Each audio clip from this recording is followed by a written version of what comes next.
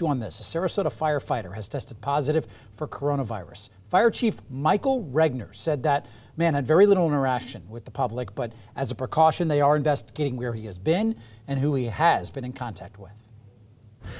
He felt sick on March 22nd at one of our fire stations. He was on duty. We did not know whether or not it was just the flu or something more, so we took every precaution then and have come to find out today that he did test positive.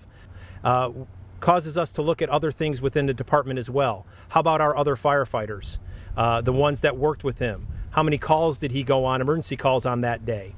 A lot of things that we had contingency plans for, knew we needed to implement them when this happened, and unfortunately we had to do that today.